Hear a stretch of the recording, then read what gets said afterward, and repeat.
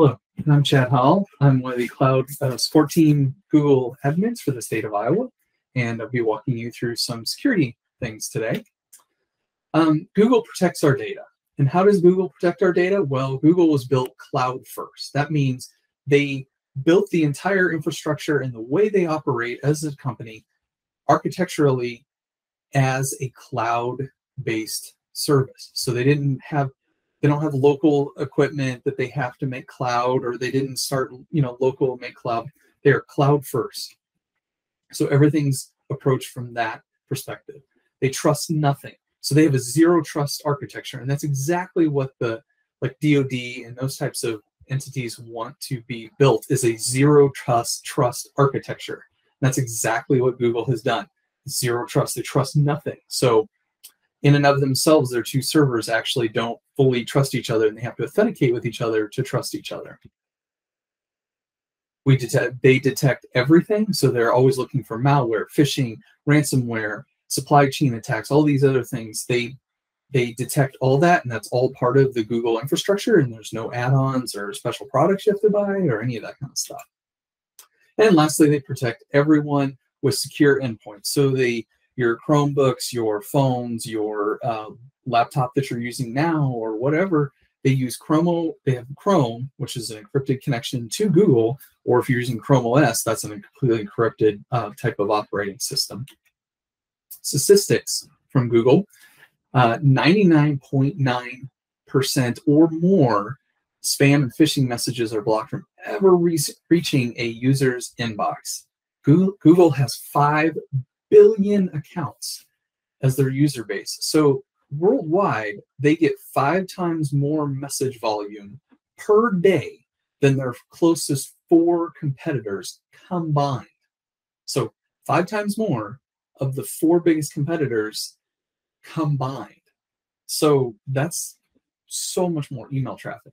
And a neat one here is 0 reported ransomware attacks on Chrome OS. So if you have a Chromebook, because that OS is completely encrypted and it is a Chrome OS which is proprietary, has never been a reported ransomware attack ever on that.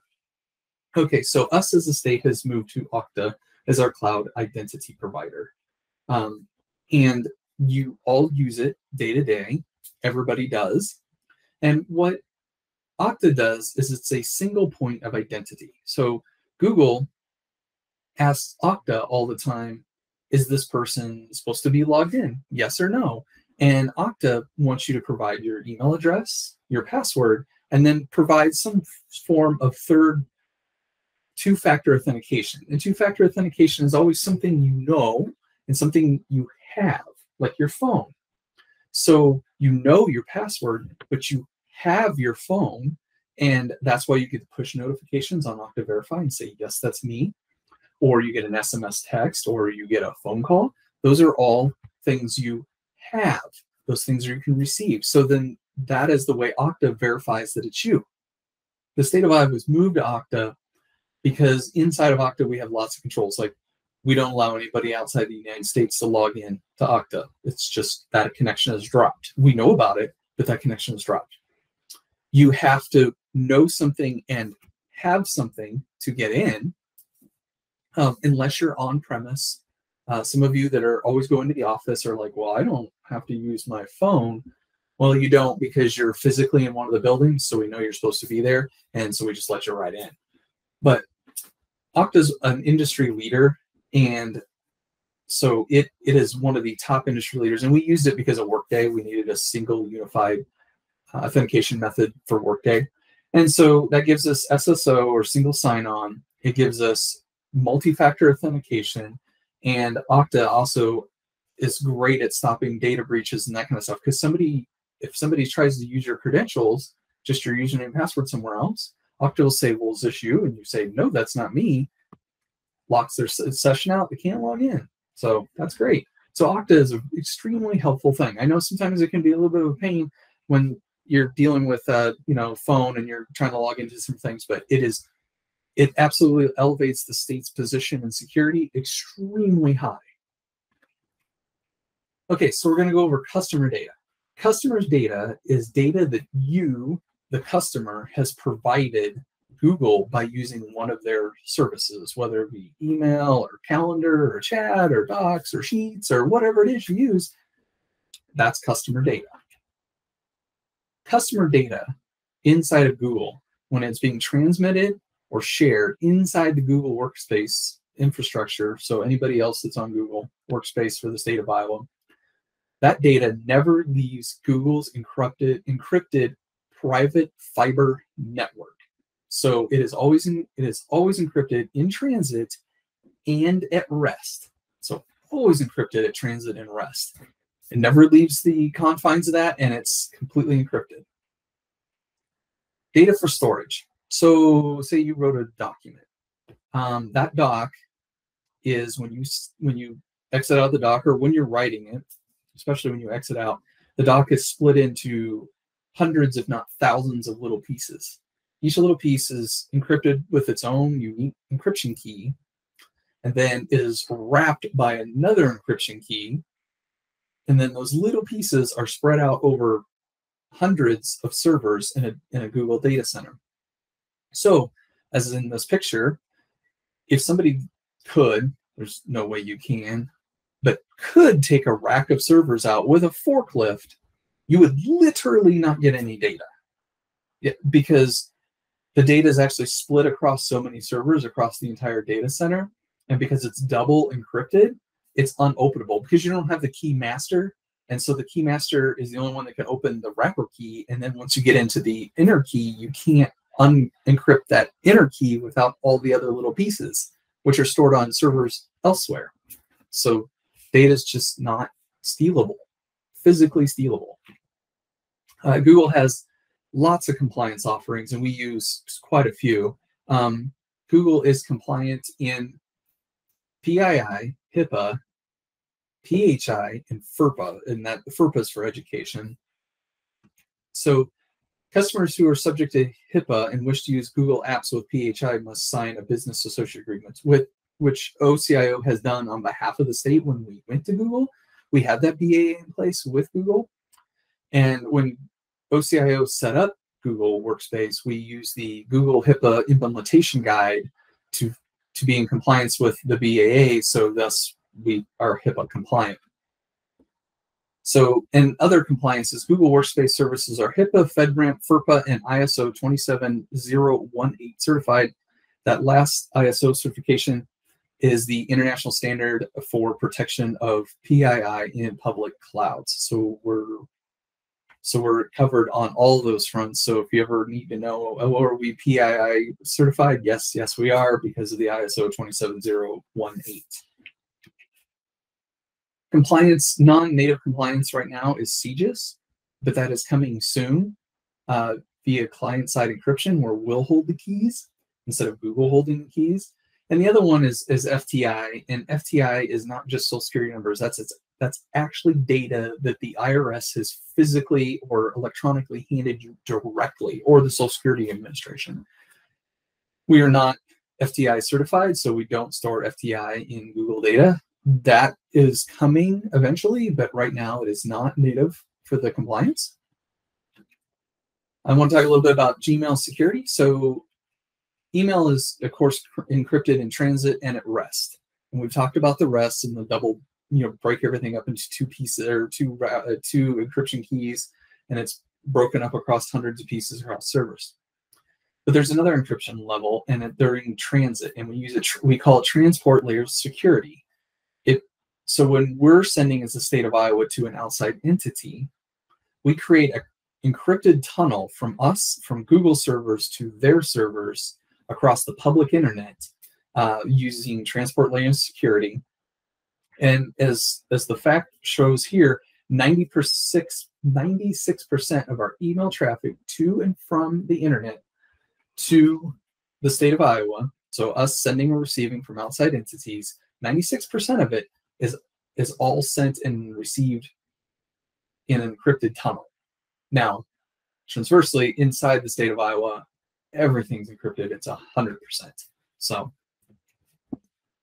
now there's a second layer we do have. It's called 6 Secure Mail. We call it G Secure Mail here. We're always looking for social security numbers or credit cards. You can put secure mail in the subject line of a message and it will be sent securely. Say you're sending to an outside entity. You don't know if they use transport layer security. It's really sensitive information and you don't know if they meet all those other standards. You can always use secure mail. That creates a little mailbox for them on a web interface. It's Zix that they need to log into, and then they can see the message and they can reply to it. And that is 100% all encrypted, in transit, and at rest too. Zix is also certified. We have security and analytics tools. So we have Security Center, and it's a thing inside the admin console, which I'll show you a couple of graphs here in the next slide. We also have something called the investigation tool. We use it as admins, and so does the information security office. So if you have somebody sends in, there's an account breach on the outside, say, and they send a bunch of emails, hey, look at this form and respond. We know it's phishing. We can actually use the investigation tool to look who all has received this message. Did they mark it as phishing or spam? And we can retract that message or pull it back. But we can also do other things with the investigation tool. It covers a lot more. So if somebody's having a problem with a group or some other issue, or something got changed by another group member or moderator, or not moderator, but an owner, we can actually look in and see the log and see what's been changed and when and by who, and we can let you know. Inside the investigation tool, there's something called the access transparency logs. Those logs are the logs that we have. They're immutable logs that tells us what Google has touched. So Google can only touch our data if we ask them to via a support ticket. They have internal policies that they have to go through, internal levels of check. I need to help a customer with this. And then they have to go through a process inside of Google to be allowed to even touch customer data. And when they touch customer data, it shows up in the access transparency logs. We can clearly see who touched it, what they touched, and why they touched it. They actually have to write a statement about why they're looking at that data. So we have all of that. And they're, funny enough, are basically blank right now because Google really hasn't ever had to look at our data because we haven't had a lot of tickets where that has come up. And then we have the last page, which is security health page. It shows all of our security settings laid out, and at a glance, we can see what security settings are on and off and where they're at, and that they're all on, and those types of things, and what OUs. It kind of gets more technical because it's inside the admin center. But here I'll show you a couple of reports from the security dashboard. This is email flow from March 28th, April 1st of this year, so just a few weeks ago. As you notice, in that time frame, we dealt with 2.1 million messages. Now, the graph on the other side under user reports, those are people using the buttons inside of Gmail. So you get an email in your mailbox, and it has that orange banner that says, "Is this safe?"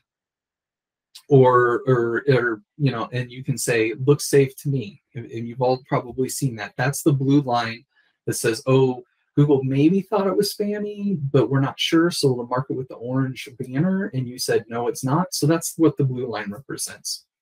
The red line represents something going to your inbox, and you're like, oh, that's spam. And as you notice, the line is higher on Monday, March 28th.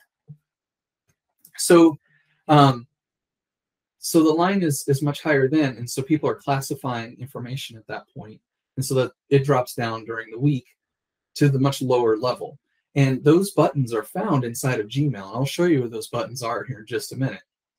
The other button that they have, and I'll show you where that is you can mark something as phishing. Those buttons are real and they really work. And here I'll show you what they are. So down here in the lower part of the slide, there's the report spam button. It's right next to the trash can. And that works really, really well. That's real time. So if you mark it as spam, or on the three buttons on the side, on the far right side of Gmail on a message, you can report spam or phishing. Those buttons work, and they work in real time. So first of all, when you choose one of those, it sends it to our admin center. And as you can see in this little part of the slide over here on the side where it says user reported phishing, we see it right away, but Google's AI sees it instantly. And when I mean instantly, it's instantly. And it says, oh, well, that's phishing. So then sometimes you'll see messages that will come up if it's already been delivered to your inbox. It says, someone in your organization has reported this as phishing or spam. That's the AI coming back and actually doing its job, doing what it needs to do.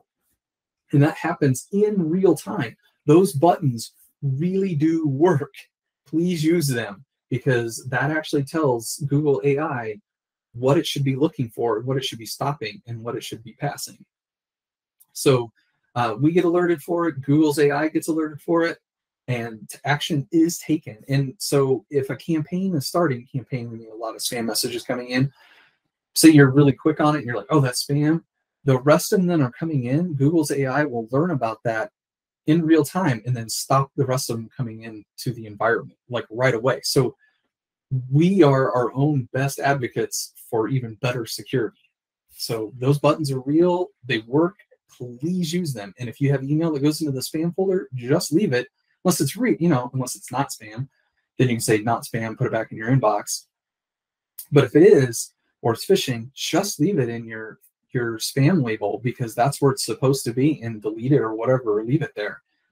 That was Google saying, I'm going to let you see it, but we're not real 100% sure. I would just leave it there and just don't even bother with it. If you want to talk about retention schedules and our policies around that, so we have a product called Google Vault that can see inside of Gmail and Drive and Chat and Meets and Hangout. They can see everything. So we store any data that you provide, keeps all those things. Any data that you provide into our domain, we have in Google Vault. We retain it forever, and there's no expiration date on it. So we have it. This is for FOIA requests. We can do restores with Google Vault. We can export stuff with Google Vault and have kind of offline storage. We don't really like to do that as much, but we can do it. But we hold everything indefinitely. So we have everything forever. So to recover anything like that, or if you need to do a Freedom of Information Act, which is the most popular, you submit a ticket with OCIO, somebody on the OCIO team, Google team works on it, or we actually have an e-discovery team. They then, of course, search Vault, and we can either restore it to Gmail, Chat, or Drive, or we can provide it to our e-discovery system, and a lawyer can go through it and see what's releasable and not releasable. That is super common. We do them every day, all day. Here's some other resources. So there's Google Workspace Security and Trust, Google Workspace Service Summary, and the Google Workspace Security White Paper. The white paper is really technically advanced. It's really good, though. It has a lot of detail in it. It's really good. I've read that one.